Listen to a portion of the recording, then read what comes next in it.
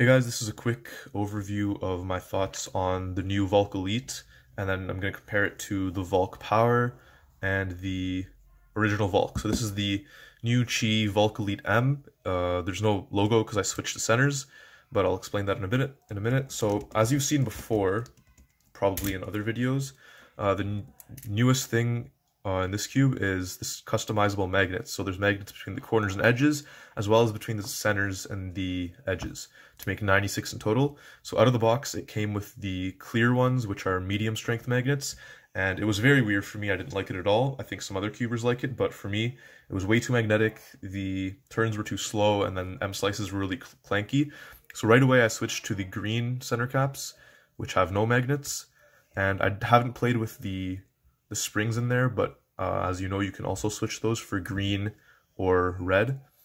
So I kept the silver ones, or the clear ones, and my first impressions of the cube, I like the way the turns feel. They're very smooth. I'll just let you see that right now.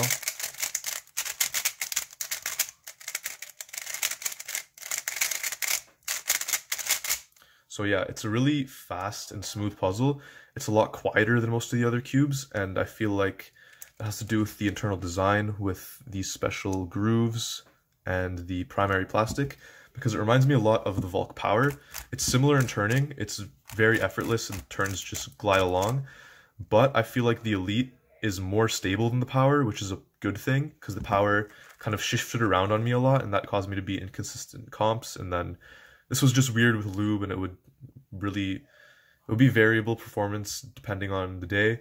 So that's what I didn't like about the Power. It was a bit unstable, but this is more stable than the Power, which is why people have been saying it's in between the Power and the original Valk, because it's more stable than the Power, but it turns like the Power, kind of.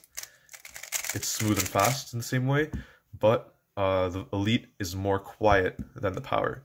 So summary of Elite versus Power. Elite is more stable, slightly worse corner cutting, quieter, a bit faster, and a bit smoother. But compared to the original Valk, the Elite is still faster, a lot smoother, a lot quieter, similar in stability, but slightly worse corner cutting. So the original Valk, that means this is louder, about the same stability. This is slower and crunchier in feel. And personally, I prefer the original Valk a lot better for 3x3 and for OH, just because I'm used to the speed of it, and I've been able to like keep it at a controllable speed, so that even if I overshoot a bit, there's not much catching, and the corner cutting does me well.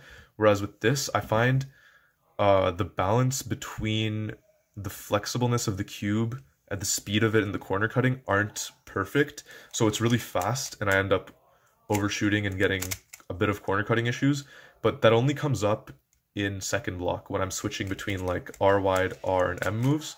Other than that, this cube lets me turn really fast. I think my peak TPS on this is higher than with any other cube. Like on ALGs, CML, and stuff that I've drilled, it lets me go pretty fast, but second block and LSC, I definitely do get more lockups. So average TPS is probably lower on this than with my Valk, but peak TPS is higher on this. In general, overall, I think the original Valk is better for me personally, but I'd still recommend that you try this out because a lot of people have been switching to it and getting great times. So yeah, that's my first thoughts after a day of having the Valk Elite sent to me from Chi. Thank you so much. Now I'll just insert an average of 5 that I did on this cube. Thanks for watching. Hopefully this helped you out.